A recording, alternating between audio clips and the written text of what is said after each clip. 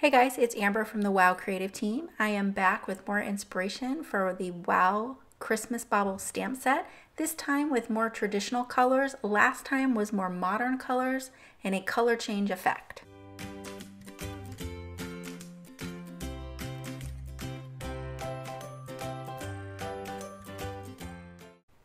So I have a piece of Neenah Classic Crust Solar White 80-pound cardstock here, and I'm just treating it with an anti-static powder tool. If you handle your cardstock only from the sides of the paper, then you could probably eliminate that step. Here I have the Christmas Baubles Stamp Set from WOW, and this was designed by Karen from our creative team. It has some beautiful baubles in it and then also some great sentiments. And I decided I wanted to do a little Copic coloring so that there's some color variation on this bauble. Rather than heat emboss it and use my Copics with the embossing powder, I'm going to go ahead and stamp it in Sunray ink, which is kind of like a warm, light yellow color. The reason I picked that color is because ultimately I'm going to heat emboss this in Gold Pearl, and this color ink, this dye ink, is very similar to Gold Pearl. So here I have a BG13 Copic sketch marker and a BG10, and I'm just going to roughly fill this in so that it has some shading and so that it adds a little more dimension and shape to the Christmas bauble. I'm not going to color all of the individual elements of this ornament. I will do the berries and the holly leaves, and other than that, I'll just fill in the background like you see here. There, I grabbed the wrong marker, so I'm just going to blend that back out with the BG10.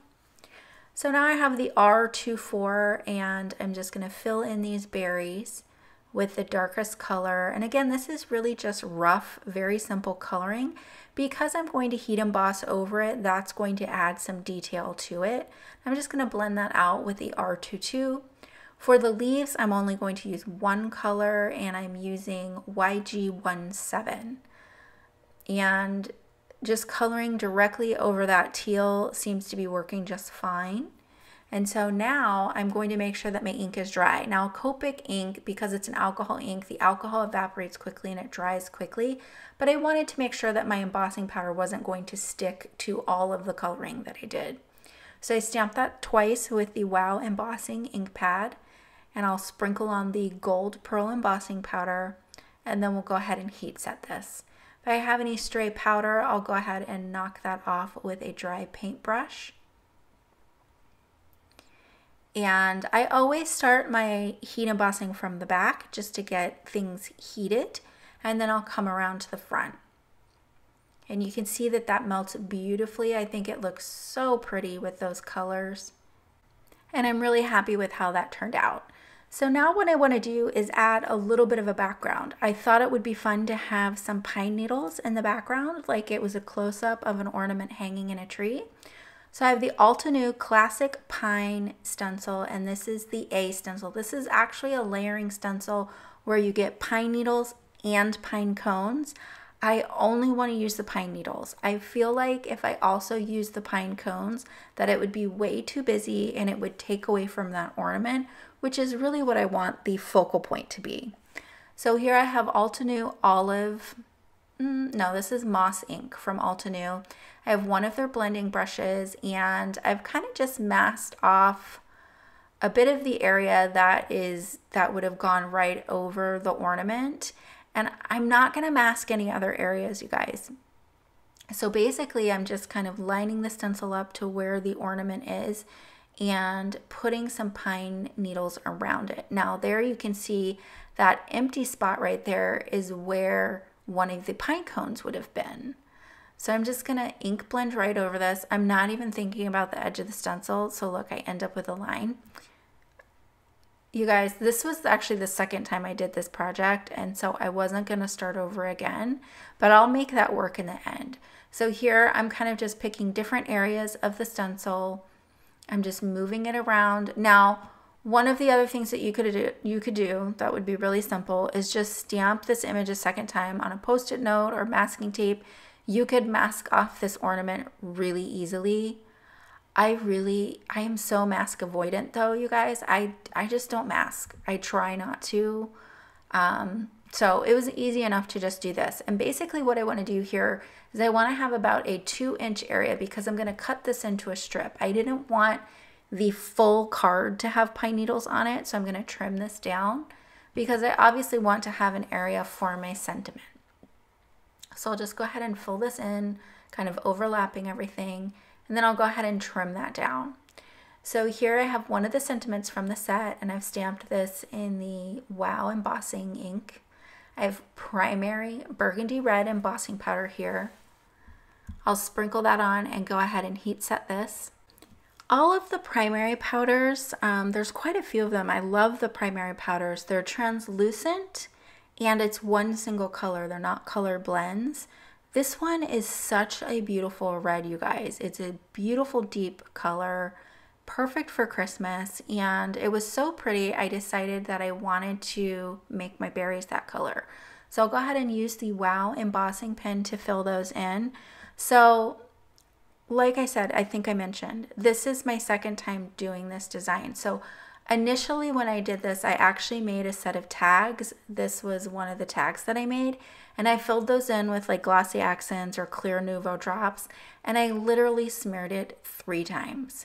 So I kind of just walked away from those tags because I was frustrated, and then came back to them the next weekend, and I decided, you know what, I'll just do a card instead of a tag for this one.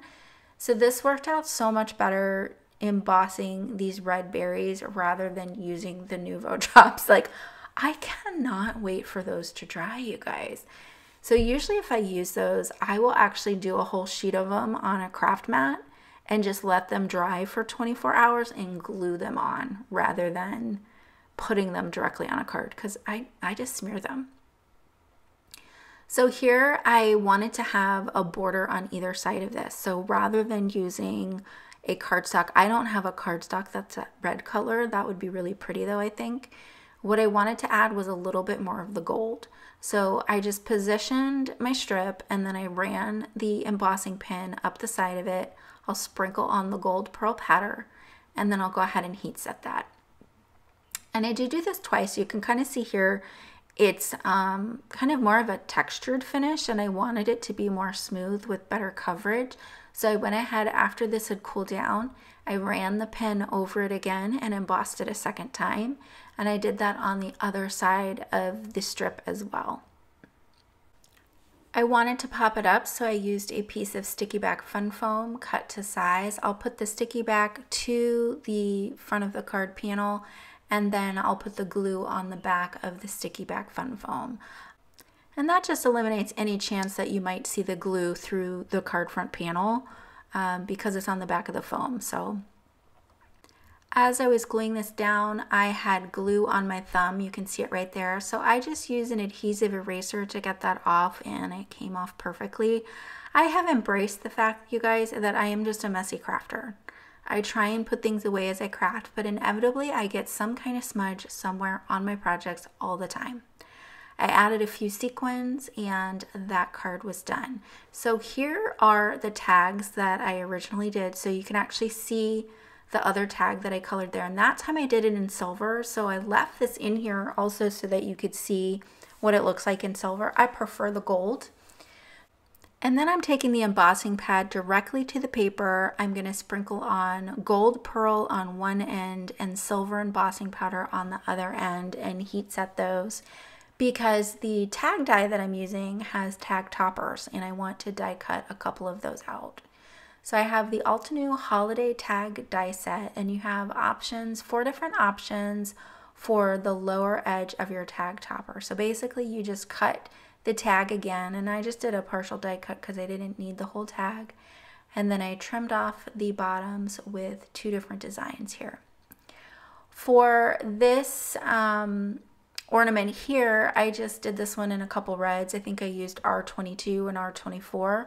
For that coral red, I stamped one of the sentiments from the stamp set and then heat set this with primary ebony embossing powder. And you can see that gold pearl tag topper, which I think is so cute. After this one is heat set, I'll move on to the final tag. For this one, I did some ink blending with Persian Blue, Altenew Crisp Dye ink. And the ink blending tool is also from Altenew. That's their large size. I just have a piece of purple tape stuck to my fingers just so I don't get any of my skin oils on the tag. There's not really anything else to hold on to, and I don't want to end up with a whole bunch of stray embossing powder all over the place. Because my skin oils are on it. So there you can see I have a silver tag topper. I end up not using that because I feel like it's just a little too busy. So I end up just using this ombre ink blending. I'm just picking up that extra ink from my craft mat, and I'm gonna make sure that this is good and dry. So I've heat set it on the lower speed with my heat tool, and then I'm gonna double check it. So I'm gonna treat it with the anti-static powder tool, and then I'm going to drop on some white embossing powder, which is what I'm going to use for this design. And you can see that it is not, that ink is still wet. So I'll just use the Nuvar surface sweep, knock off that embossing powder, and then I'll dry it again, sprinkle it again, and you can see that it's dry except for that outer edge, which is totally fine because I'm not going to be stamping on that outer edge. So I'll go ahead and stamp my sentiment.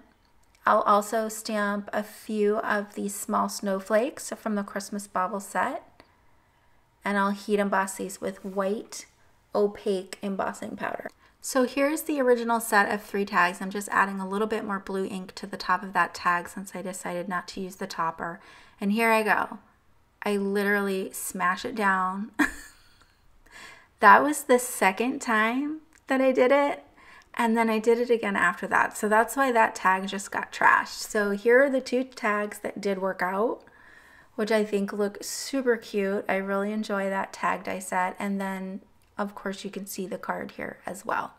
I hope that you guys enjoyed these projects today. I will have a link up in the right-hand corner to the first post that I did with the modern colored scheme and the chameleon heat embossing technique that I did. And be sure to enter your projects into the WOW Facebook fan page monthly challenge. This month's challenge is Christmas cards. Thanks so much for joining me today, and I'll see you real soon with more inspiration.